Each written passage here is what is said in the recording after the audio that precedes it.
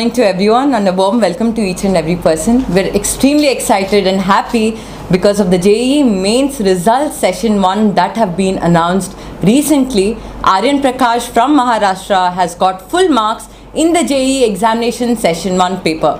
Along with him, 5 students have contributed to 300 out of 300 marks in the JEE Mains session 1 paper.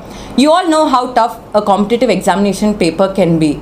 There's so much ambiguity, there's so many tough questions and there's so many challenges.